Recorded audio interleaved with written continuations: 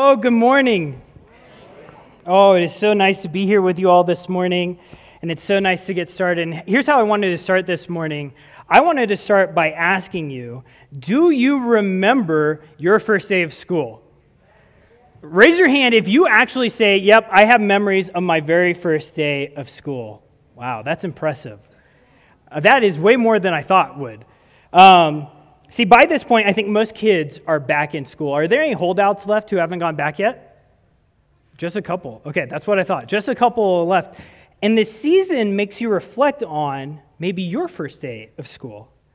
And I wonder what you remember, if anything, from your first day. Personally, I don't remember a thing about mine. But here's the picture evidence that it happened. Yeah. We lived in the country in Deer Trail, Colorado. As you can tell, my mom dressed me. My forehead has only gotten bigger since then. And that belt buckle, actually, is a participation trophy belt buckle for mutton busting, which I came in last in. So, if you ever think I'm soft, it's not really my fault. What I wanted to ask you is, parents, what was harder for you? Your first day of school or your kids' first day of school? What was harder? Kids. And why was it hard? Because of separation anxiety, to let them go. See, we are scared to be separated from our kids, and as a kid, you are scared to be separated from your parents. Now, parents, I know this changes later. And you are just like trying to get them to go back to school, like you're counting down the days until they have to go back. But I want you to think back to either how hard it was for you to be separated from your parents, or parents, how hard it was for you to be separated from your kids for the first time. And this morning, I wonder if you've ever felt separated from God. I wonder if maybe you felt like God was not there for you, that maybe God turned his back on you. Or maybe you feel like God was asleep or just didn't care about you. But that's not the case. That's not what you just read. That's not Paul's argument at all. In fact, Paul is telling us the exact opposite. So our big idea this morning is this: if you are in Christ, nothing can ever separate you from the love of God. If you are in Christ, nothing ever will be able to separate you from the love of God. And so this morning we come to the climax of this amazing letter. But first, let's review where we have been, right? In the first 3 chapters, if you don't remember, Paul tells us that there are no good people, that all people are sinful and broken. In chapters 4 and 5, we learn that you can only be justified if you are in Christ. And if you remember in chapter 4, it says that even Abraham was justified by his faith. In chapter 6, we learn that once we are in Christ, we no longer have to pursue our sin, but we are now able to pursue God.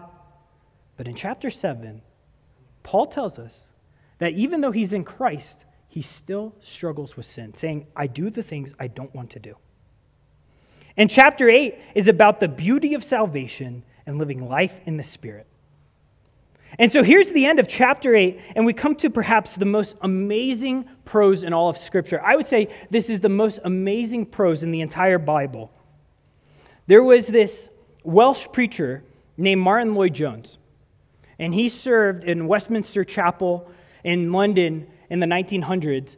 And I have to say that because somebody's like, 1900s, that's so old, that's so long ago. Well, he said this. He said, preaching is logic on fire. And we see the most incredible logic this morning. If you are a skeptic and you think Christians are dumb, I want you to notice the brilliance of Paul's argument this morning. What Paul does is he asks 5 rhetorical questions to solidify his point. 5 questions we face as Christians and 5 struggles you have likely faced as a Christian. But one incredible answer that provides us with complete assurance. So let's jump in. Verse 31. What shall we say about such wonderful things as these? If God is for us, who can ever be against us? Okay, look at that phrase. What shall we say about such wonderful things as these? What is he referring to? He's going back to verse 28, which says this: we know that all things work together for the good of those who love God and are called according to his purpose. For those he foreknew, he also predestined to be conformed to the image of his Son, so that he would be the firstborn among many brothers and sisters. And verse 30, and those he predestined, he also called, and those he called, he also justified, and those he justified, he also glorified. Whoa. In theology, we call this the golden chain of salvation. That this is how salvation works. And how this works is every part of this chain has to be true. Not only one part of this chain is true, but it's all true. So if you have been justified, then you will be glorified. Hence the past tense of the word glorified. Because if you have been saved, God's going to take you through to the very end. And so this is what Paul's talking about. Is there any better news than this? No. So look back at verse 31. What shall we say about such wonderful things as these? If God is for us, who can ever be against us? See, remember, the wonderful things Paul is referring to here is that we are chosen, called, justified. There's nothing better than this. And so that brings us to our first question this morning, that second part of verse 31. If God is for us, then who can ever be against us? And this is a question regarding opposition. We know Christians have faced incredible opposition throughout history. Even think about the persecution that's happening to the church while Paul is writing this letter. Think about this. Within 10 years, we think, roughly, within 10 years of Paul writing this letter, Paul is martyred in the very city he's writing to. He is beheaded in Rome by the order of Nero. Sounds like opposition to me. Paul is not saying we will not face opposition. And you know this. Today, Christians face a new and growing opposition. I know you know this. Especially amongst our younger generations. In student ministry, we talk about this a lot, especially for our kids who go to public school. You know, a couple months ago, I asked them, particularly the kids who go to public school, who feel like black sheep because they're a Christian in their environment, right? And I asked them, when you tell your peers or your friends that you're a Christian, what's their response? And do you know what their top response was? They think I'm stupid. They think I'm naive. They think I'm illogical. And maybe you're here this morning and you are skeptical of Christianity and you think some of these things about Christians. But I want you to notice that Paul's argument is none of these things. It's logical. It's not naive. In fact, I would go as far to say that what's naive is to look at the state of the world and say, yeah, I think deep down inside everyone's a good person. Just really deep down inside. I think what's naive is to say, be true to yourself as if somehow, some way, you are the supreme source of what's good. That's naive. Do you know last year in the United States we had a record year for suicides? 50,000 people committed suicide last year. The year before, 2021, was a record year for overdose deaths.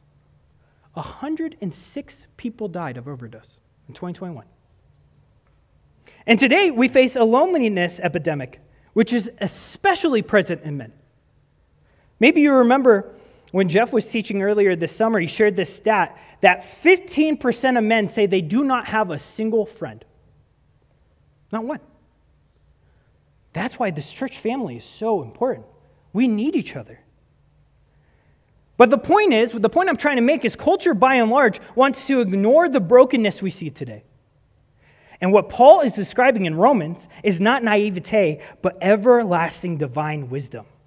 And in that wisdom, he's saying that God is our only solution to our brokenness. And in that wisdom, he's saying Christians will face opposition. The point is that even though we face opposition, it does not compare to our Lord who is for us, right? And this is the idea. if the God of the universe is for you, you're going to be just fine. You're going to be fine. But how does he prove that he's for us? By giving us his son. Do you know that God the Father rejected God the Son on the cross? Do you know this? Look at this. So this is Matthew 27:46. This is Jesus talking. He says, my God, why have you abandoned me? See, when Jesus was on the cross, God the Father poured out the wrath of God on his own Son. And in theology, we call this penal substitution, that Jesus took upon our penalty himself. He was our substitute. He died the death we deserved, and he took our penalty. On Tuesday, there was a memorial service for a pastor named Tim Keller. And Keller once said this. He said, out of all the humans who have ever lived throughout history, Jesus Christ alone lived the perfect life we should have lived. He alone earned the divine blessing that such a life would merit. And then he died the death we should have died, taking the curse and punishment we deserve. He did all of these things in our place. Because he was treated as we deserve, we can be treated by God as Jesus deserves. And this is salvation by sheer grace and gift. This is what we call the scandal of grace. That it's backwards. Jesus took our spot. It wasn't supposed to be this way. That was my penalty. But Jesus took it upon himself. So we can know that God is for us because he gave us his son. Question number 2. If God gave us his son, won't he give us everything else? This is a question of deprivation. Look at verse 32. Since he did not spare even his own son, but gave him up for us all, won't he also give us everything else? Okay, do not misunderstand this. What Paul's describing here is not the prosperity gospel at all. He's not saying that. In fact, the thought is, if the Father gave us his most valuable possession, then what would he withhold from us? Nothing. The Father is going to give us all of the benefits of sonship, daughtership, our inheritance. He's not going to withhold anything from us. And we will live in the new heavens and the new earth completely glorified. All right, pay attention. Look at this word spare. This word spare is supposed to make us think of something. It's supposed to make us think back to Genesis 22 and Abraham. In fact, when we translate the Hebrew Old Testament into Greek, this is the word we see used in Genesis 22, verse 12. And real quick, here's the story. It's Abraham being willing to sacrifice Isaac. And if you don't know, Abraham was a pagan who lived in the land of Ur. He likely worshiped the sun. That's likely what he was doing. He was not looking for God, but God was looking for him. And God picked him to be the father of a great nation, from which all the nations of the earth would be blessed. And who's that fulfilled in? That's fulfilled in Jesus Christ. But the problem is that Abraham and Sarah are old and they don't have any children. But God promises that he will provide a son. But in their waiting, they take matters into their own hands, and this is the weirdest part of the story. Sarah has this idea that Abraham should have a child with her slave Hagar. And so Hagar becomes pregnant, and her son's name is Ishmael. But remember, Ishmael is not the child of the promise. So eventually, in her old age, God provided Sarah with a son, the child of the promise, Isaac. And around the time that Isaac's 12 years old, God told Abraham to sacrifice Isaac to him. But remember, Isaac's the child of the promise. Isaac's the way that this is all going to happen. But being obedient, Abraham is prepared to do it. And just as Abraham is about to sacrifice Isaac, he hears this, verse 12.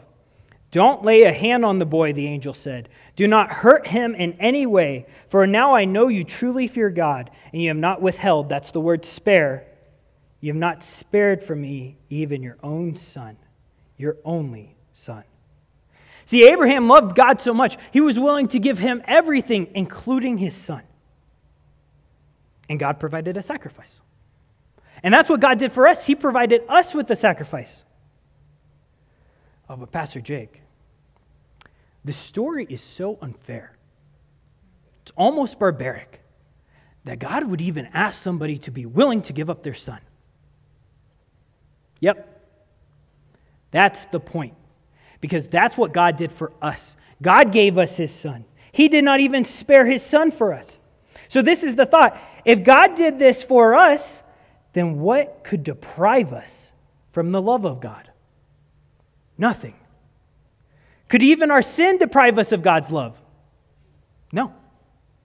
Nothing can deprive us of God's love. And God will withhold nothing from us. And that brings us to question 3. Question 3 is, who can accuse the elect? This is a question of accusation. And look at verse 33. This is in the CSB. It says, who can bring an accusation against God's elect? God is the one who justifies. And if you think about it, personally, just speaking for myself, lots of people can accuse me of sin. Because I've done lots of people wrong. I have done sinful, terrible things. So lots of people can accuse me of sin, and the accusations, by and large, are probably true. That's not the point. The point, what Paul is saying, is because we have been justified, the accusations no longer stick. My sin and penalty was paid for by Christ on the cross. I've been justified by the sacrifice of Christ. And notice this line. God is the one who justifies. It's God who gives us right standing with himself. It is God who has saved us from the wrath of God. Friends, in addition to this, we also face an enemy. We call Satan the great accuser. And Satan wants to accuse you of all your sins and mistakes, the fact that you're not perfect, and make you question whether God really loves you. You know how he does this? By sowing seeds of doubt. If you remember, this is what he did in the garden. Did God really say? And so this is what it looks like for us. You might have an idea pop into your head that goes like this. Would God really love someone who loses their temper? Would God really love someone so prideful? Would God really love me? You know what the Bible's answer is? Yes! Yes, despite all those things. God loves you despite all of those things. God loves you because you are his. And question 4, then who can condemn us? This is a question of condemnation. And look at verse 34. Who is the one who condemns? Christ Jesus is the one who died, but even more has been raised. He also is at the right hand of God and intercedes for us. See, people may try to condemn us, but we cannot be condemned because we belong to Christ. And sometimes we fall into this trap of thinking that God has condemned us. But that's not the case. That's not what it says here. God has not condemned you. And I think even more common than that is we try to condemn ourselves. See, you look at your shortcomings in life and think, this is too great for God to love me. Friends, what's greater? The work of sin in your life or the work of Christ? What's greater? The work of the enemy in your life or the work of Christ? Pastor Jake, I've turned my back on God. He didn't turn his back on you. Pastor Jake, I ran from God. He didn't run from you. You remember the prodigal son story? When the father represents our heavenly Father, and when the prodigal returns, what does the father do? And runs out to meet him. God didn't run from you. God's love is for you before you were for him. Pastor Jake, you don't know the things I've done. You're right. I don't know the things you've done. And I don't need to. I know what God did for you. Do you want to know why I believe Scripture says that no one can lose their salvation? Because your salvation belongs to the Lord. Look at this. This is Revelation 7. This is the church worshiping. And it says this, "After this I looked, and there was a vast multitude from every nation, tribe, people, and language, which no one could number, standing before the throne of the Lamb. They were clothed in white robes with palm branches in their hands, and they cried out in a loud voice, 'Salvation belongs to our God, who is seated on the throne, and to the Lamb.'" Your salvation belongs to the Lord. What God has started in you, God will finish. Remember the golden chain of salvation. It is all true. God will take you through to the very end. And so this brings us to question number 5. Can anything separate us from the love of God? Verse 35. Can anything ever separate us from Christ's love? Does it mean He no longer loves us if we have trouble or calamity or are persecuted or hungry or destitute or in danger or threatened with death? And notice, Paul's not saying that we won't experience these things. That's not what he's saying at all. His point is, even in these things, we cannot be separated from the love of God. And then verse 36 is so interesting. Look at this. "As the scriptures say, for your sake we are killed every day. We are being slaughtered like sheep." Does that seem out of place to you? Like, God loves you, you can't be separated from God's love. God loves you, you can't be separated from God's love. And for your sake, we're dying every day. We're being slaughtered like sheep. What is Paul doing here? Why does he quote this? What is he even saying? Well, he's quoting Psalm 44. And Psalm 44 is a very weird psalm. See, most psalms, if you read the Psalms, you'll notice that a lot of psalms go like this. God hears this hardship we're going through, and it's really hard, but you give us victory, and we praise you. That's kind of the order of most psalms. Psalm 44 is nothing like that. Psalm 44 is an accusation against God. And it's an accusation saying that God's people have been faithful, but God has not been faithful. Let's read this. This is Psalm 44. "O God, we have heard it with our own ears. Our ancestors have told us of all you did in their day, in the days long ago." You can hear it right away. Of like, we know what you did back then, but you have done nothing for us. You drove out the pagan nations by your power and gave all the land to our ancestors. You crushed their enemies and set our ancestors free. They did not conquer the lands with their sword, and it was not their own strong arm that gave them victory. It was your right hand and strong arm and the blinding light from your face that helped them, for you loved them.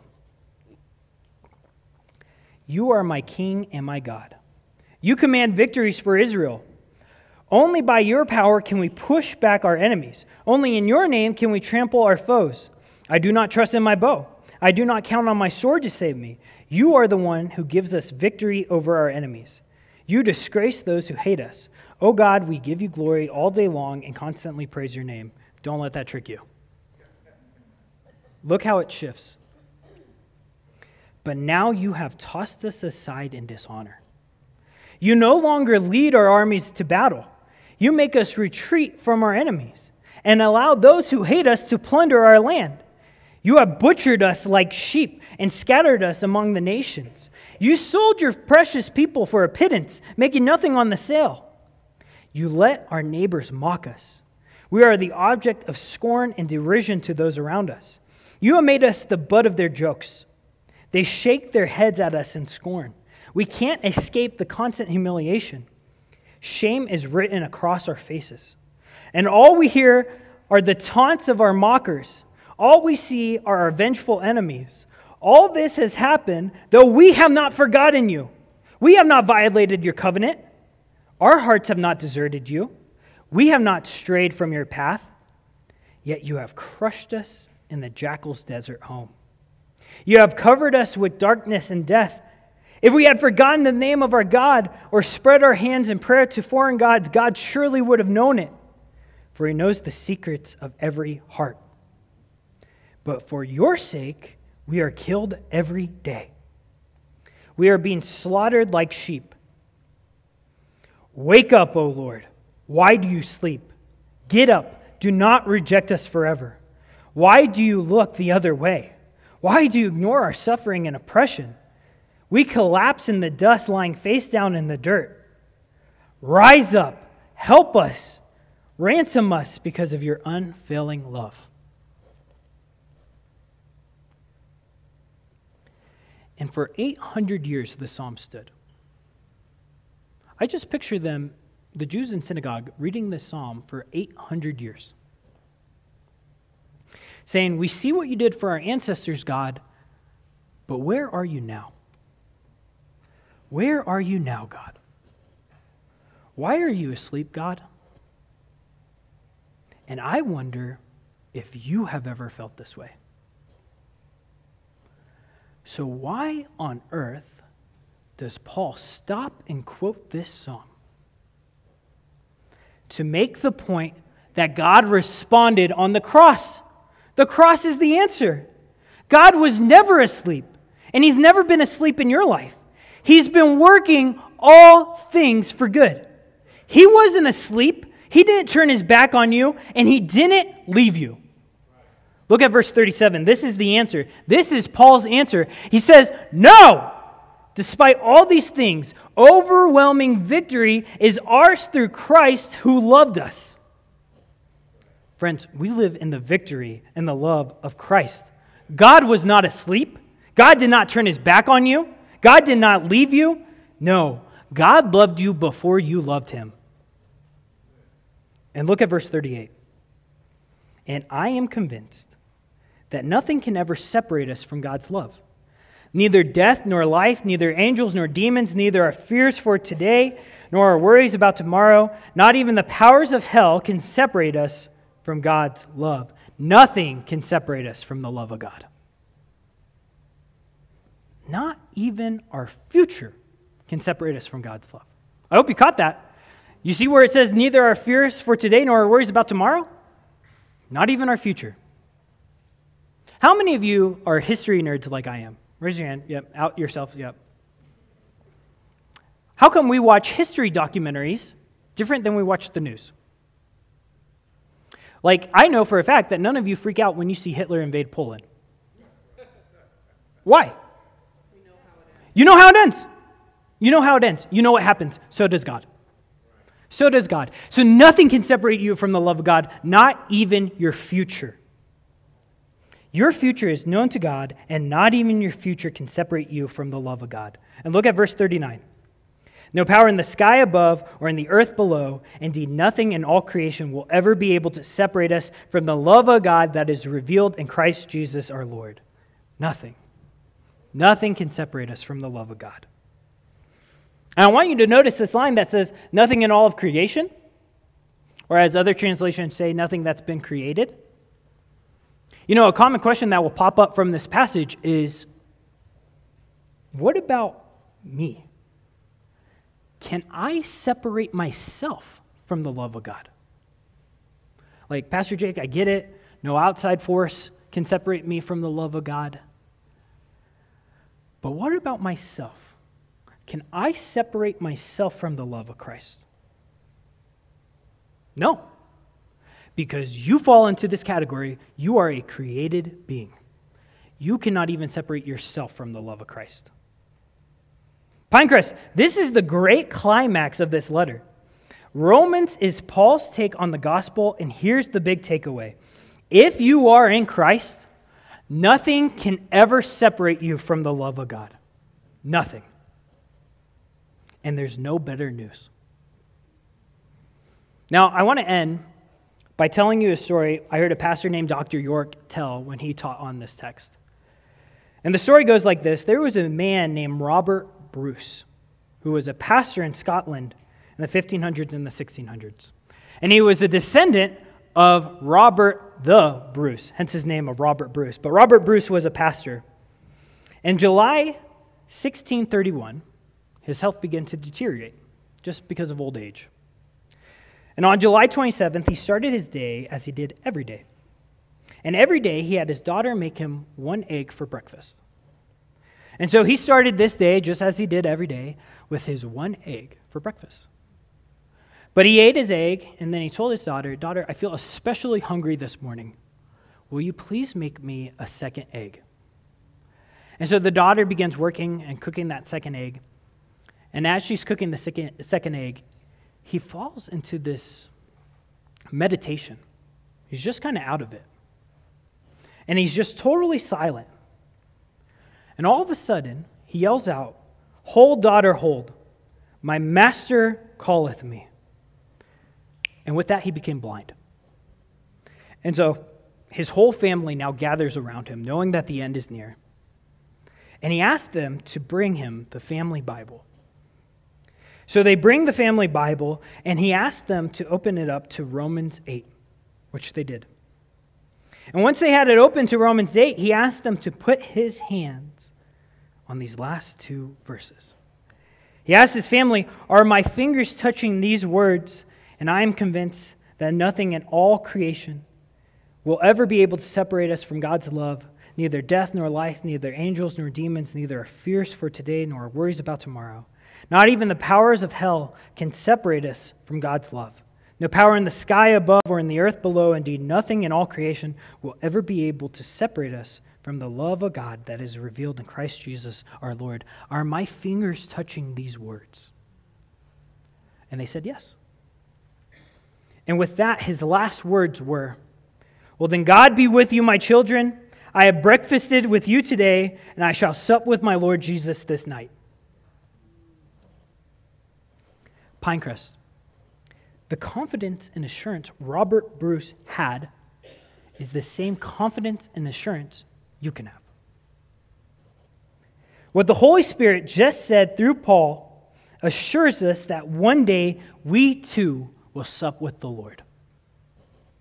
Because nothing can separate us from the love of God. Amen?